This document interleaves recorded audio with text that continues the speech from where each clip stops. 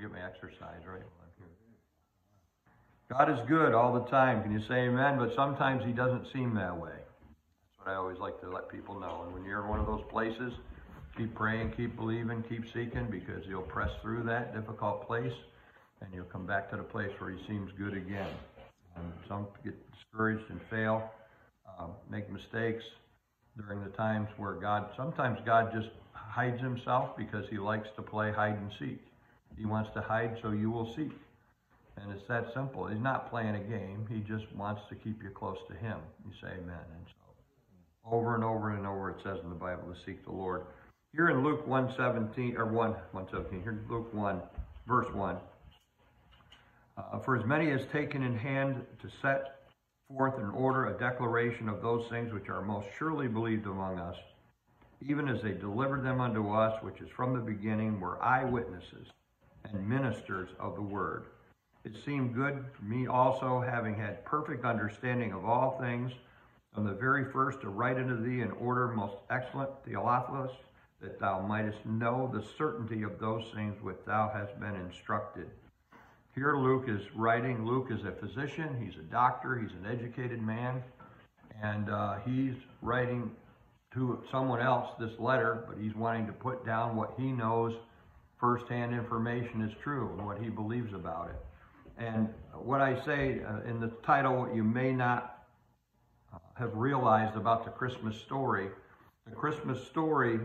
is a story full of excitement, full of adventure, full of life-risking. They're really, these people have to risk their lives to do things for God. It's full of all types of interaction between God and man and angels, and women are very much primary people that God uses in this story. And it's just, I just can't say enough about how exciting the Christmas story is. Don't ever let yourself get down in the dumps over being sad at Christmas time because you're maybe not with family, or maybe it's not the way it used to be, not the way you used to remember it as kids, or those types of things. Because when you start to realize that one of the greatest miracles that ever took place in the history of the universe, not just one miracle, but multiple miracles in just a very short time period, took place surrounding the birth of Christ. I was thinking the other day that in the Bible, when God raised up leaders in the Old Testament, he let them become young men before he revealed to people that they were a leader, before he did anything demonstrative, anything that pointed to their exceptional personage, anything that made him stand out or special. And in the Old Testament, they like, think of David. David wasn't even picked out of all his brothers. Think of Joseph. Think of the different ones. They were men. Some of them were young men. But in this case, God sending his son into the world, he sent all of these confirming miracles just to surround all of it in this great story. It's a wonderful story, and I just can't say enough about it. So don't let yourself get down in the dumps because you're not having a childhood Christmas. Some of us, if you grew up in my house, my mom and dad made sure we had the best Christmas. They both grew up in almost poverty.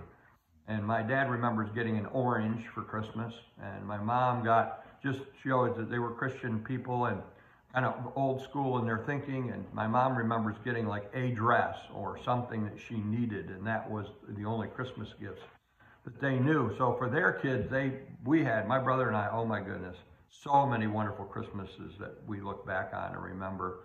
And but those are good memories. Good memories can haunt you. You know that.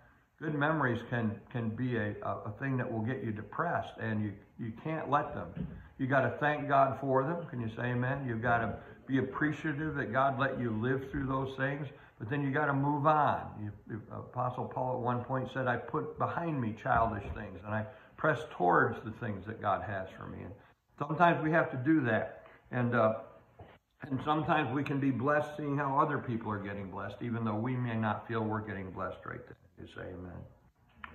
So in this story, we won't try to read all the scripture about it. I'm going to probably drop down and read a scripture here or there as we go along in the book of Luke. But it really starts with an elderly couple that were not able to have a baby for a long time. Zechariah and Elizabeth. And an angel appears to Zechariah and tells him that he's going to father a child, and an argument develops. And in the sense of, Zechariah says, how could I possibly father a child? Gabriel announces his credentials. Hey, I'm Gabriel. I walk up and down before God. If we know our Bible, we know that Gabriel is one of the head angels. And there's Gabriel and Michael, and then there was Lucifer at one time. Lucifer, as we know, fell away, and was cast down to earth in God's judgment against him. But Gabriel is like one of the top angels. He's like, I'm like the top guy, and you're arguing with me. Well, he didn't really put Zechariah down. He just told Zechariah, and Zechariah said, what will be the sign that this is going to happen?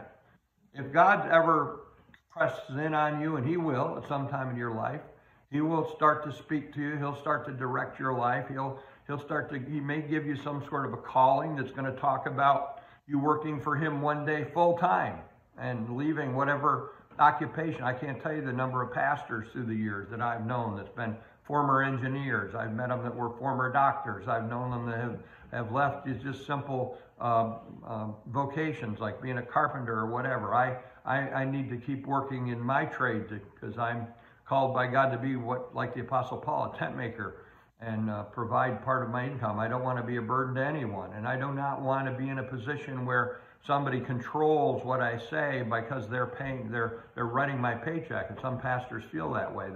They feel like they can't preach all the truth God put on their heart because they're pastoring a church and they don't want to displease the board or they don't want to displease the congregation. Well, one of the things the Lord has spoken to my heart is that he wants me to be just totally faithful to him and speak what he has given me to speak, write about what he's given me to write about, and just be concerned about what other people think, but not allow people to control me. Can you say amen? And control what God's trying to do and say. And but in this case of Zechariah, he's looking for a sign. You may want to know that God it's God that's speaking to you. It's a good thing to put things to the test. Can you say amen? I can't tell you how many times through the years, first of all, that I've seen that it's been bright. It's been God, and God's done awesome things in my life. But there's been other times where it's just been me or it's been the enemy lying to my mind.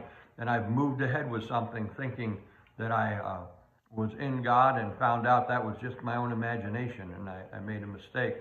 So there are times that I wished I would have prayed through a little more. One of the most fascinating books I've ever read was written by, in an unlikely setting. You don't usually read a book written by somebody and said, these are the mistakes I made, but David Wilkerson, the founder of Teen Challenge, wrote a book once called Beyond the Cross and the Switchblade. And he tells in that book how that at one time in his life he thought he was following God, and he bought this big piece of land down in Orlando near Disney World, and he was going to make a third level Teen Challenge, like a college, and he was just following God, and felt he was, and God sent a Chinaman from China over here, flew him over here, a man that worked in prophetic ministry, to find David Wilkerson and tell him that he was out of God's will. David Wilkerson said, I immediately rebuked him, thought he was of the devil, didn't believe a word he said, and then over time, God began to deal with my heart, and he spoke to me, and he said, David, you're trying to build an epitaph unto yourself. You're trying to build a name unto yourself. This is not me. Well, David talks about, I think he lost it was like $50,000 or something of money that he had to put down. Some large amount of money. It may have not been that much, but it was a large amount of money that he lost in that process. But he learned to pray more carefully the next time. He learned to press through a little harder. And when God does call us to do things, there's sometimes that it's very, very difficult to do those things he's calling us to do. It takes a big step. And so Zechariah was not out of God's will, even out of God's wisdom. It's like God wasn't punishing him, but he was kind of sort of giving him a little bit of a spanking, if you will, or a little bit of a lesson. He said, the angel says, you're not going to be able to speak until the baby's born, and that's going to be the sign. And what I want to look at tonight as we go is that some of the things in the story, the Christmas story surrounding the Nativity, there's the move of the sovereignty of God, sovereign things God is doing, but it's also being knit together with the free will of man. And I write in my article that anybody that tries to argue one point or the other, because I'll tell you, most Christians are either one extreme or the other. They either are doing nothing in their life for God or with God, and they're just waiting for God to do something sovereign. Or there's those out there that aren't so much looking for God to do something sovereign. They're just kind of following every whim and every thought and thinking it's God, and they're running ahead and doing things like David Wilkerson, like I've done in my life, and make mistakes. And what this story shows is that God works both of those things together in a beautiful, confirming way. Can you say amen? And when you see God start to move sovereignly in your life, and you see doors start to open, you see opportunities start to present themselves in a certain direction, then it's up to your will to say yes to God as he speaks to your heart and walk through them. And that's what Zechariah had to do.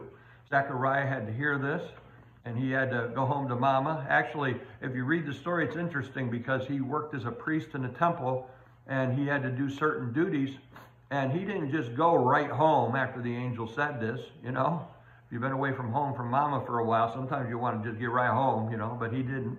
He stayed faithful to his calling. He did what he was normally called to do, and he went home, and the Bible says that Elizabeth conceived, and she became pregnant. And so God is working, and there's about 6 months of time that passed, and Gabriel appears then to Mary and tells Mary that she's going to have a baby, and that his name is to be called Jesus. The other part of the story, Elizabeth and Zechariah, we know, is that they said that his name would be John, becoming John the Baptist and the first cousin of Jesus.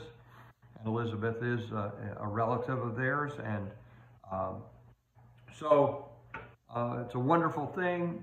Mary, when she gets that calling from God, again, God doing something sovereignly, says when the Holy Spirit has come upon you, you will conceive. Because she says, I'm a virgin. In so many words, she says, I've never been with a man. How's this going to happen? And God does something supernatural. How many know God can do absolutely anything? And actually, that's what the angel said to Zechariah. With God, all things are possible.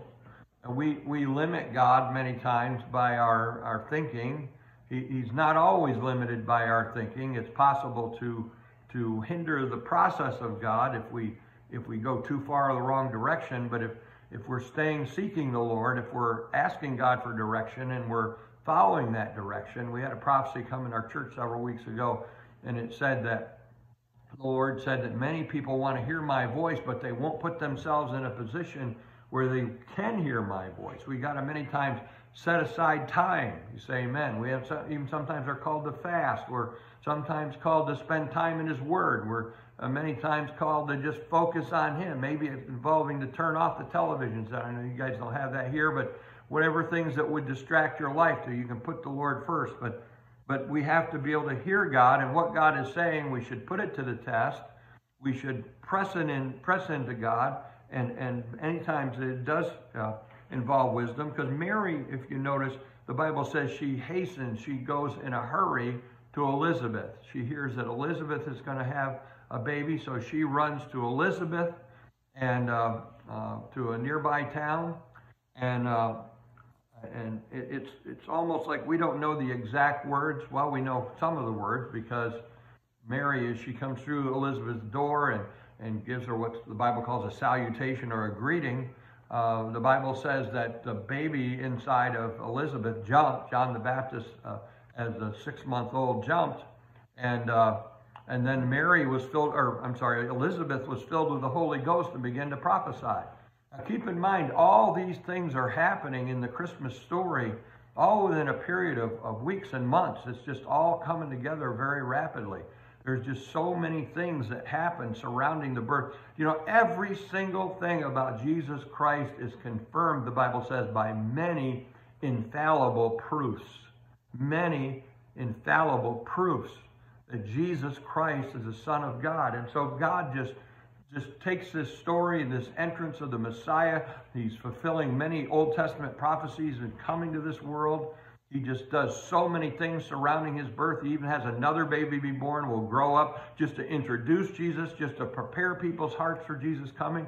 Prepare ye the way of the Lord, make straight his paths, was John the Baptist's message. And God's just doing all this stuff. He's working all these miracles that are surrounding this Christmas story. He's just really putting his parentheses, his quotations, his underline under the fact, hey, people, wake up, I'm sending my son to this world. This is the Messiah, and I'm confirming it by so many things. And you'll not find one single Bible story anywhere from Genesis to Revelation that involves so much of God's activity and intervention and interaction between angels and God and men than this story of the coming of Jesus Christ. Is it any wonder we so celebrate it? Is it any wonder that it's such a powerful and wonderful holiday? Is it any wonder that so much attention is given to it? Can you say amen? And it's the fact that God is just confirming to our hearts that this is the very Son of God coming to this world. God taking the form of a man. God becoming a baby. We don't understand all of that. There's no way our human minds can understand it. The Bible says, as the heaven is high above the earth, so is God's ways higher than our ways, right? We don't understand how that can happen.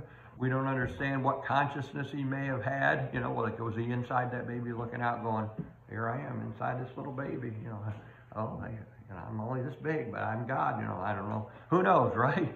Who knows if he had that type of understanding. As he grew older, we get a little bit of hint that it probably was more of a process. When he was 12, as we know, he was found in the temple teaching with the priests and saying, "Don't you understand? I must be about my Father's business." But at that point in time, he had taken the form of a baby. He was being born. He was coming into this world, and so Mary goes running to Elizabeth's house. And it's interesting to me, though it doesn't say it, it says she went at the 6th month, and the Bible says she stayed 3 months. What is that? What does 6 and 3 equal? 9 months. I really believe she stayed until that baby was born. I really do. And it's okay to think that way sometimes, even though the Bible doesn't say it. Just don't ever declare it that you know it's the truth, right? But it's cool when you start to see this. And when you guys read, do you see the picture of the things happening the way I do? When I read, I just envision all these things. I envision the players, what I think they look like, and how it's all happening. And it just makes reading so much more exciting and so much more desirable. So we see that Mary stayed 3 months, and then she returned and of course, joined up with Joseph.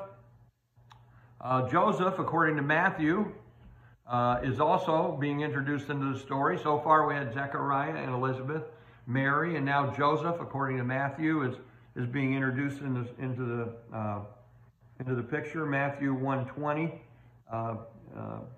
The angel Joseph is actually thinking about giving Mary a writing of divorcement or divorcing Mary. Back then, when you were engaged to a woman, engagement was as strong a commitment as marriage was, or just almost. But in order to break off an engagement by Jewish tradition, you had to divorce them.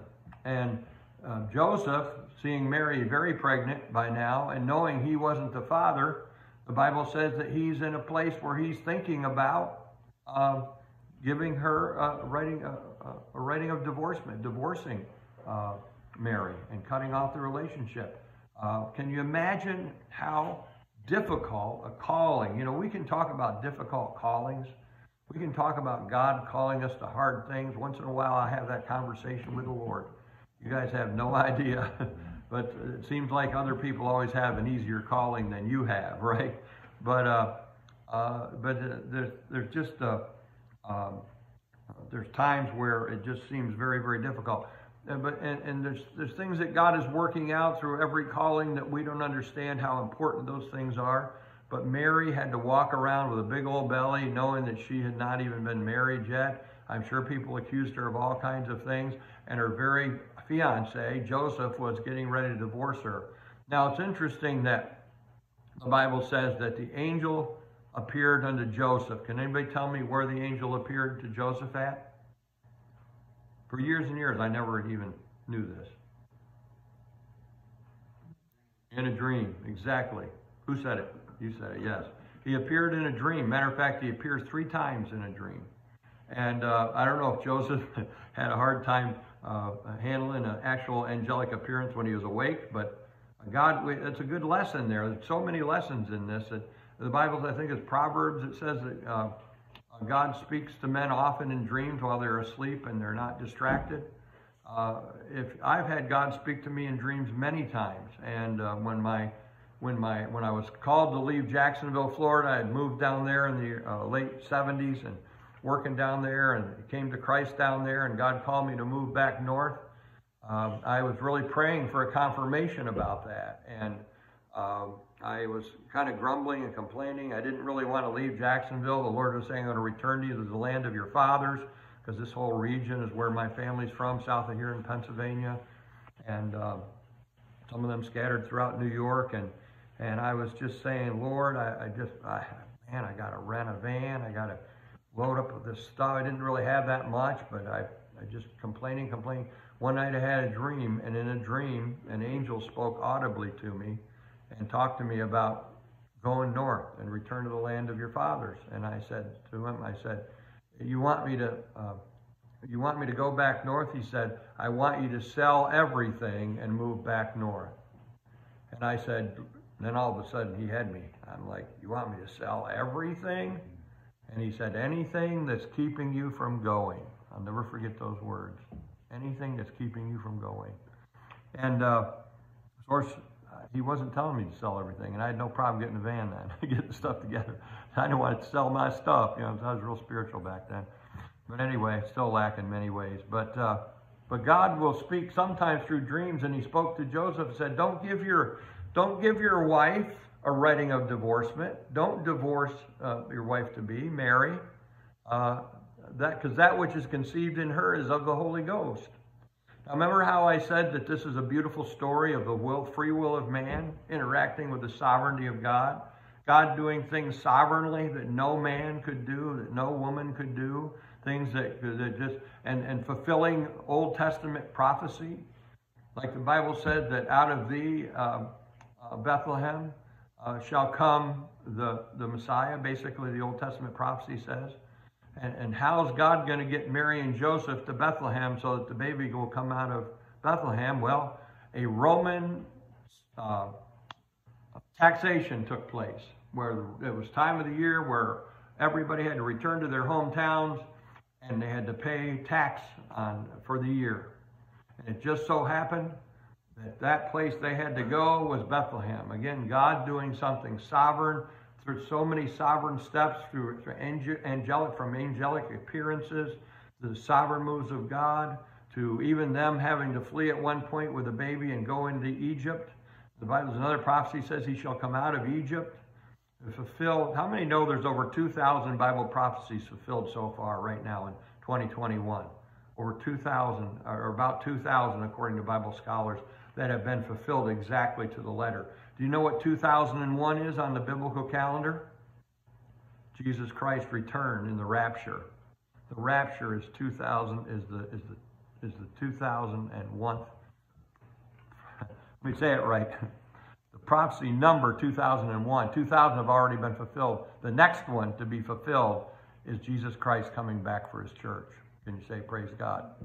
And so just as 2,000 have happened, even though it seems like he's delayed in his coming, and the Bible says that people say that, he's coming again for his church. Can you say amen? But anyway, back to the Christmas story. They went to Bethlehem. The baby was born. And so you got all this interaction between God. Well, God wasn't finished yet. God wasn't finished yet. He sent, I've had to do a lot of thinking about this and to make sure I believe it's true. But I believe that in a field that night outside of Bethlehem, the most spectacular, visibly spectacular miracle that took place in all the Bible, a second close would be the parting of the Red Sea. But it was a multitude, and the scholars tell us that word multitude means thousands of angels appeared singing, glory to God in the highest, and on earth peace, goodwill towards men. Can you just picture that in your mind? How many of you like looking up at the stars on a clear night, like looking up at the beautiful moon, but can you imagine thousands of angels appearing in the heavens and singing glory to God in the highest, and giving those shepherds instructions? Those few shepherds, just a few average guys like you and I, just average guys, give them go and see where the child is born. Go and see, go and visit him. And again, a powerful sovereign move of God. And what did the shepherds have to do? They had to obey, right? They had to follow the leading of the Lord. They had a part in it. They had a part. You know, it says in 1 Corinthians 3:9, we are God's fellow workers. The King James says we are co-laborers together with God. That this is the beautiful thing about God and his working on the earth. He uses us. He uses us to do his will. We're part of building his eternal kingdom. Can you say amen? We're part of. That's why I tell people, when you're praying for souls to be saved, at the same time you're praying for them to be saved, you should be actively witnessing as God leads everywhere you can and everywhere you go. Because we're part of that. Can you say amen? We're part of our own answer to prayer. And it's amazing to me. And if you stay sensitive to the Holy Spirit, I've talked to people and they say, I am so discouraged witnessing. I tell people they don't want to hear it. They don't want to hear it. Well, that's the part of it that you don't understand. The part of it that says, you know, be led by the Spirit of God. The part of it that says, be in Christ. The part of it that says, seek his face. The part of it that says, live close to him. Because if you're walking in that, you walk in a gas station, like happened to me not long ago, and I looked in the cashier's eyes, and her eyes looked so sad. It looked like she had some, I won't go into the description of the ailment she had. It looked like some type of skin ailment. And she looked like she was so sad, and I just felt of the Lord to say, you know, I don't know if you've had any church growing up, but I just feel that I'm to remind you how much Jesus loves you tonight. She looked at me, her eyes filled with tears. She said, thank you very much. Thank you, thank you. Talked to her a little bit about God, able to give her my card as an author and encourage her to read some of my articles. But, you know, that's when you're being led by the Spirit, you won't be discouraged. I'm not saying that everyone the Lord will lead you to will receive you, but a large percentage of them will, because he knows where hearts are hungry. Can you say amen? Where people are seeking. And even the Apostle Paul wanted to go one direction in his major missionary journeys, and God said, no, don't go that direction, go another. And he had to obey the Lord, and wanted to, of course, and did. But God knows where hearts are hungry, and he knows what's best. So, you know, that would be something if God worked through, you know, a couple of men and a couple of women and angels appearing and angels singing and all this kind of babies being born and all this that was happening around, just surrounding a few months. But God's not finished there yet with this story, because scholars tell us up to 2 years before Jesus was born, if these wise men traveled from the Orient, it could have taken them 2 years to get to where this was by their camelback or walking or whatever they did. We put them on camels in the stories. But they were following a star. They were following a star. Now, if you missed this, you've missed one of the most exciting parts of the Christmas story. The star moved. It wasn't just a star that was out there and they just kept going in that direction like we might follow a North Star. The Bible says that the star stopped over top of where the baby lay. They were following a moving star. Why should that surprise us? God led the children of Israel in the Old Testament with a cloud by day and fire by night, right? He can do anything he wants. Some people believe that that was an angel and they were just seeing the glory of the angel, but it doesn't matter. It could have been a star. It could have been an angel. It could have been, who knows what God was using to do that. But it's a powerful story. And there's never any mention that these wise men had biblical prophecy, though some people assume that somehow they did, of the coming Messiah or this king or this Jewish king. It just said they were following a leading or a teaching or some sort of a prophecy. And we know that God worked through the Gentiles all through the Old Testament. You see it time and time again. We see God using heathen kings. We see God using unsaved people. God, even, matter of fact, Rahab, which was a harlot, is in the bloodline of Jesus Christ. God once used a harlot in the story of Jericho. God used, I just get, do you guys get blessed like I do studying these stories? I mean, there's this Christmas story is just unbelievably awesome. Can you say amen? And it all happened surrounding a couple of months. It is absolutely the most complex story of anywhere from Genesis to Revelation of God's interaction between God, man, and angels that you will see anywhere. And as you go about this holiday season, guys, and you're wanting to share something with somebody, their hearts are open. Did I tell you, hey, you know the Charlie Brown Christmas movie? Remember that one? There's where you could start. Let me tell you more of what happened, or something like that. Start telling people about the beautiful complexity of this story. And if you want to, tell them to Google Nolan Harkness author and read my article. They told me today it's going to be published Christmas Day. It's basically this outline I shared with you tonight. This is the article right here, the largest Christian newspaper in the world for the glory of God. I think they're soon to be outdone by the Epic Times, but we won't say any more than that. But they're a large paper out of D.C. By God's grace, I'm writing for them. And just a op-ed writer, that's all. That's all I am. I'm not a paid staff writer for them or anything.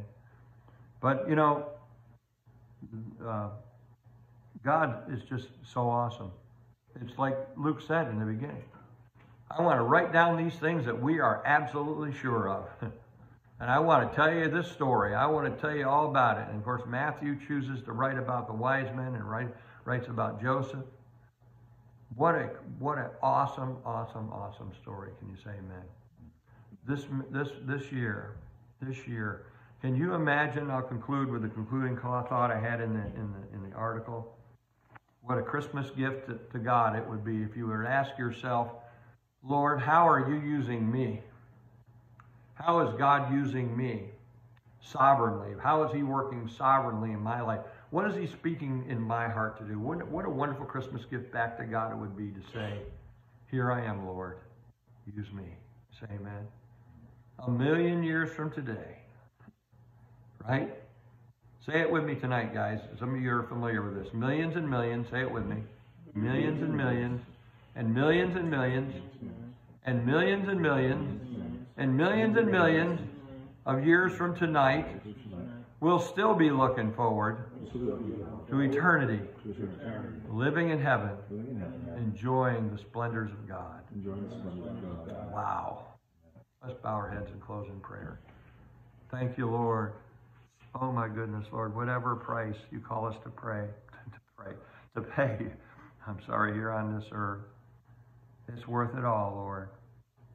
It's worth it all. Like the disciples said, where will we go, Lord? You alone hold the keys of eternal life. Jesus, we love you tonight, and we celebrate your birth. Help our hearts to be filled with your joy this holiday season, filled with singing and wonder, and so filled with that hope that people see it within us and want to know the hope that's within us, and we might be able to share with them all the wonderful proofs that took place. Direct them to good reading. Direct them to good scripture. Tell them to read Luke chapter 1. Tell them to read Matthew chapter 1. And read about the Christmas story and the wonderful prophecies that were fulfilled. And all of it, Lord. In all of it. In John the Baptist coming. In Jesus coming. Oh, Lord, and this wonderful lesson that I believe is hidden in these truths, that you work together with us. The sovereignty of God. We should not be sitting around waiting for you to do something sovereign, doing nothing, but neither should we be trying to do something for you that you've not called us to do, because that's works. But as you speak to our hearts, let us be willing and say, Lord, here I am. Show me what to do. Use me, guide me, direct me, make me fruitful in every good work. In Jesus' name. In Jesus' name. We're going to, before we say amen, just everybody's head down. Nobody's looking around, just between you and God. Is there anyone in here tonight and you'd say, I do not know Jesus as my Savior. I've never truly asked him into my heart. Or if I have, I don't know that I was really serious about it. Tonight I want to know that I know that I know that I'm saved. Would you just raise your hand towards heaven if that's you tonight? Anybody where God can see it? God can see it. Trust everyone's being honest before God. Anyone that say somehow this message spoke to your heart tonight, somehow this challenged me, somehow this caused me to want to dig in further and grow more in my faith with God, would you raise your hand up where I can see it? Somehow this message spoke to you tonight. Thank you, thank you. Thank you for honest hearts. Hallelujah, Lord. Bless these men tonight. Bless them as they go. Bless them in their daily routines and their growth in you and their studies. And any time they get to spend with their families over the holidays, keep them close to you in that. Bless that. Keep them safe. We thank you for it in Jesus' name. Amen. Amen. Amen. All right. Thank you, brothers. Thank you. All right.